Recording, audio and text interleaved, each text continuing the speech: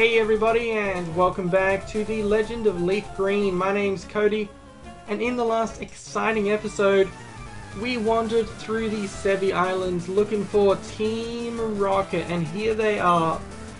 Team Rocket, of course, has a level 48 Rattata because they clearly have nothing better to do with their lives. Like, what even is this, Rattata? Why are you level 48 and not evolved? What are you doing? Oh, good. And of course, these Rattata have these moves that are very annoying to anyone of any level. You know, just because that's what they do. So we got a Persian in the last episode, or we took it out of the we took it out of a box, more specifically. And I asked for some naming suggestions. There were a few so far. I liked Dog was one of the suggestions. I thought that was funny. But we'll leave it a little bit. So we're going to switch over to Liam, the Venusaur, final form of Bulbasaur, mascot of Bulbapedia, your #1 source for Pokemon news and information, to use Earthquake.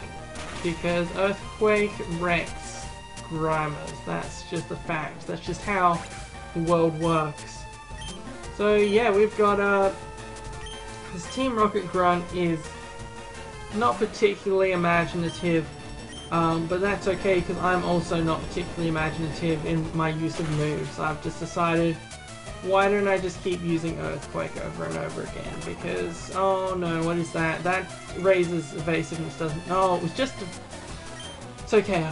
For a second I confused it with Minimize and I was like, no, please don't do that. Please don't use that. There's a reason nobody likes evasiveness increasing moves. I think they're banned in competitive play. Just because not because they're overpowered, just because they're annoying, and it means that everyone would have to have like a Swift or equivalent where where it has full accuracy no matter what. So we brought in this Persian to the team so that it could use Cut because see ya, Rocket Grunt, I don't feel the need to battle everyone. Except for this Pidgeotto. I had a max repel, but I forgot this Persian is actually not a particularly high level. But that's okay. We'll switch in a Jolteon to deal with this Pidgeotto and make it a Pidgey not O. Let's see how critically effective that pun was. Ooh, it was super effective. Bye, Pidgeotto. Ooh, Team Rocket. More like Team Waste of my time. You're just gonna keep... Oh, a warehouse! A warehouse, do you say? A Team Rocket warehouse! We, I think, have a secret... We have a secret. We have a password to the Team Rocket warehouse. So, it's like about... someone in a log. I remember a log. I think Goldeen tried to eat a log or something. Look, I don't remember. I'll remember when it comes to it. I don't know why Goldeen tried to eat a log. Maybe it just needed whatever kind of nutrients you get from a tree. Alright, so this is not good. I was leveling up that Persian. But that's fine. That's fine. When all else fails, as they say, try Force. Or more specifically, try Attack. That's what I thought. Coughing, more like coughed its last breath. Oh, wheezing, more like Wheezer. Sick burns right here in the land of Cody. Alright, so we're going to use Surf because I believe Earthquake would be super effective, but I think Wheezing is a physical tank, so I switched into a special type user. I might have that the wrong way around, but it seems like that was quite effective, so I think I was right. So that's alright. Lapras Lazuli cleans up. And we defeat Team Rocket Grunt. More like Team Rocket Dumb. Let's see what's in here. Gordian need log. So we need another password. So what we're going to do is, I think the next password is on a different island. So we could go to a different island, but I'm also curious what's going on over here. Oh, it's bird people.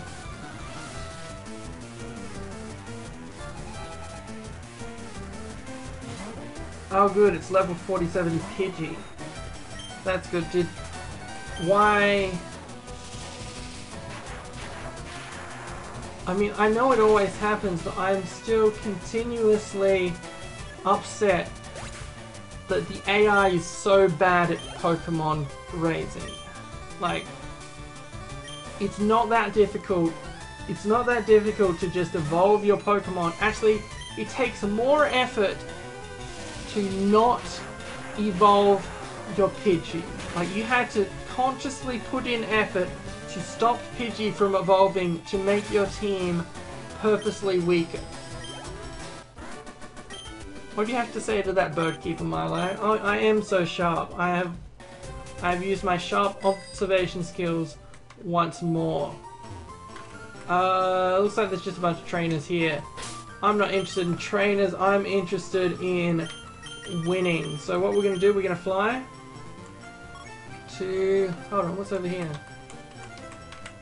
Oh, that's 4 Island. I see. So let's just teleport Mario for now. Sorry, teleport Mario, I think is the quote. Because some people refer to Mario as Mario because they don't know how to pronounce names. Alright.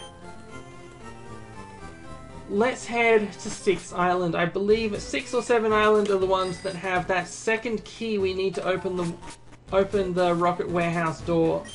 Ahoy there, where do you want to sail? We want to travel to 6 Island.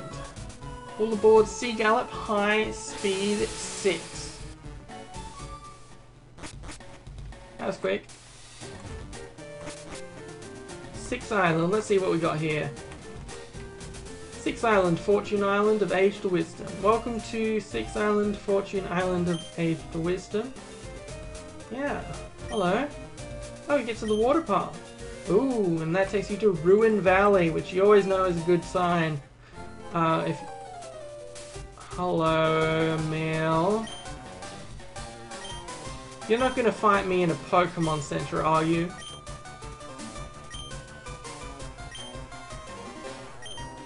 Alright, that's fine. As long as you're not going to fight me in a Pokemon Center, then you can do whatever you want, Emil. Did you know there are still others? Some Pokemon only evolve when traded while holding specific items. Yeah, I think that's... What, like Porygon? Welcome to the Pokemon Center. Would you like me to heal your Pokemon back to perfect health? I would. Specifically... my Persian. My kitty cat. Oh, no.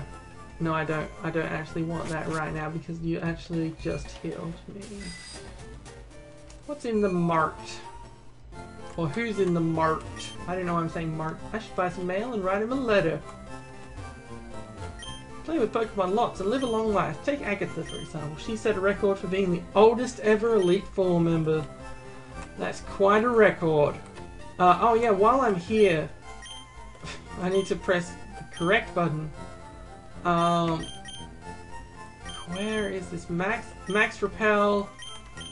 I'm basically going to spend all my remaining money on Max Repels because they are the most important thing in the game.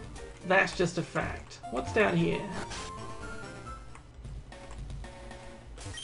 There's nothing that young people would find exciting here in this island, but it's good in terms of nature and history. Oh, I love history and nature.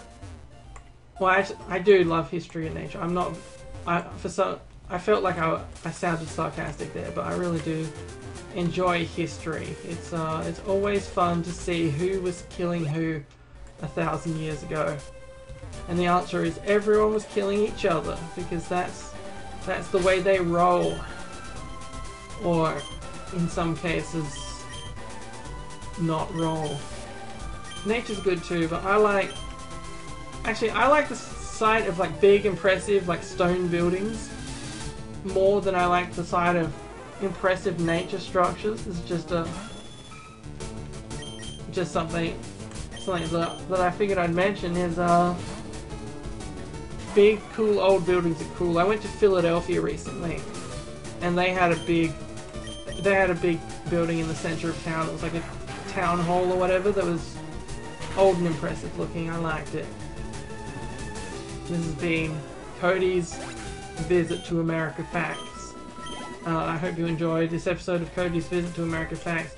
I should switch out Persian from front of the party. I should also get that XP share so I don't have to sit him in front and then swap him out all the time, because that's not going to be very fun for the Let's Play. Let's put in Hashel. Hashel hasn't seen any action in this episode. Hello.